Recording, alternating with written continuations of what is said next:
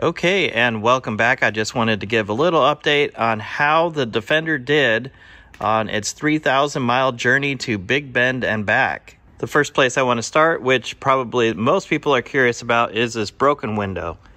So previously, before I left on the trip, I broke this window out when I was installing the mount for the Rotopacks. The bracket for the Rotopacks was too thick, and when I bolted it on without the correct spacer, it broke the window out. I taped the window up and then put a black piece of vinyl over it. It looks like it held up over the last 3,000 miles, even though it was raining a lot of the time. And I didn't have a single person ask me about it, so nobody even noticed that that window was broken. That side window is not the only glass that's broken now. On the trip, I did crack the windshield. It's hard to see here on the camera. The crack runs all the way down to here. Looks like I got a rock chip right here. But this is real common for Land Rovers, Broncos, Jeeps. If you own one of those type of vehicles, you're used to getting broken windshields. And I think every Defender on our trip got a broken windshield. The Defender is still covered in mud and dirt from Big Bend. I haven't washed the vehicle at all yet. Some people were asking me about the dirty solar panel.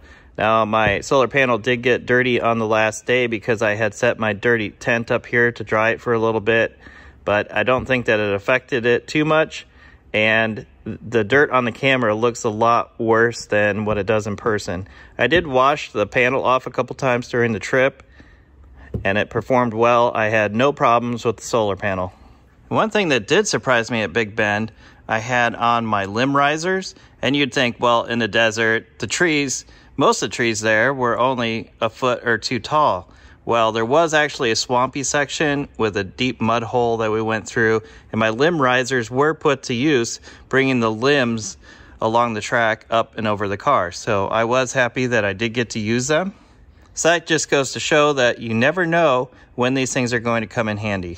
When we were in Marfa, Texas, we stopped at Truckland for a photo op, and I did hit a stump, so this is bent up just a little bit. I pushed the stump. It was a pretty big stump, probably about 2 feet in diameter, and I pushed it at least 2 feet along the ground. So I'm pretty happy with the little bit of damage that you see here, and it's not really damage, it's just bent a little bit. Most of this is just rubber anyways. When we were in Big Bend, we dropped down into a creek crossing, seen here.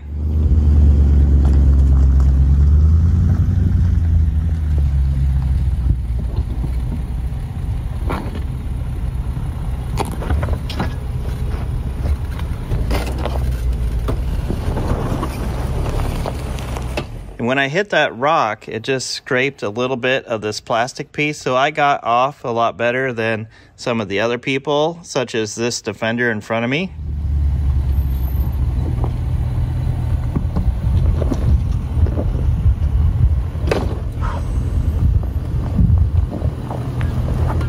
And on our way up Christmas Mountain, I got a little too close to a rock, so I put these scratches in here.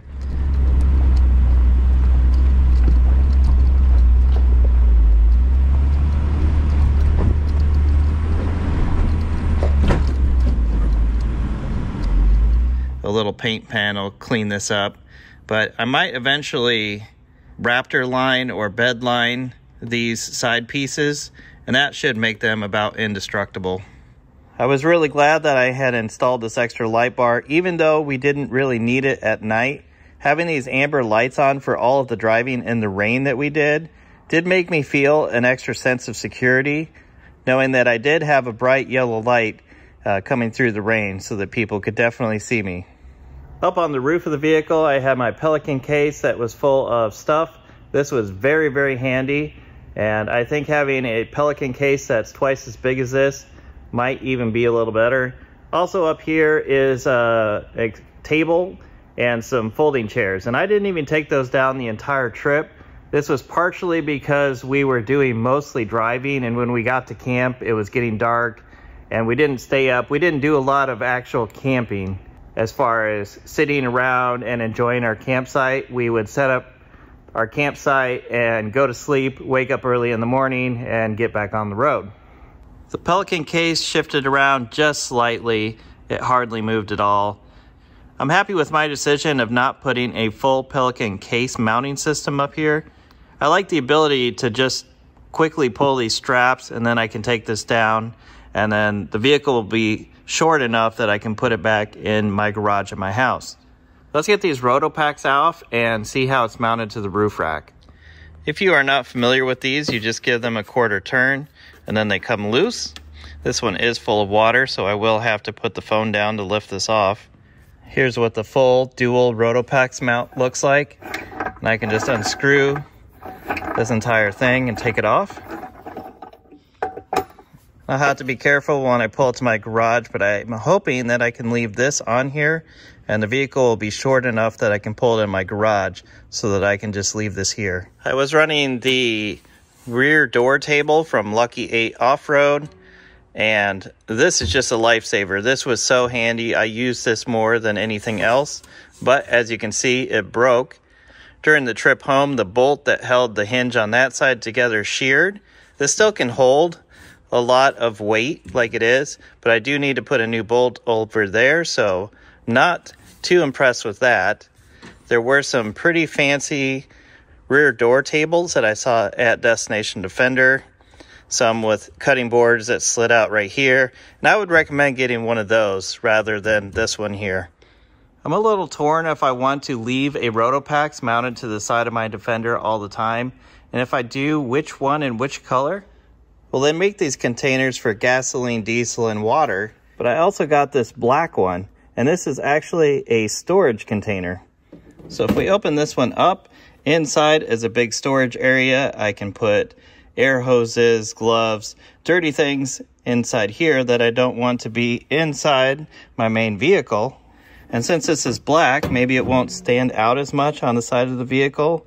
And this is what I could be using when I don't want gasoline mounted to the side of my vehicle. So let's put this on there and see what it looks like. This is my first time seeing it mounted up there, and I think that looks pretty good. So for those times when I don't need to carry fuel or water on the side of my truck, I can just leave this storage one there, and I think it looks pretty good. The only other takeaway that I have from this trip is that I took way too much stuff. Of course, I had no idea what to expect, so I was prepared for anything, but I took way more food, probably 10 times more food than I needed. If we were camping and we were needing to cook for all of our meals, I think I did take the right amount of water with me and then the Rotopacks that I had with me. But when it comes to every other supply, I think I had way more stuff than I actually needed.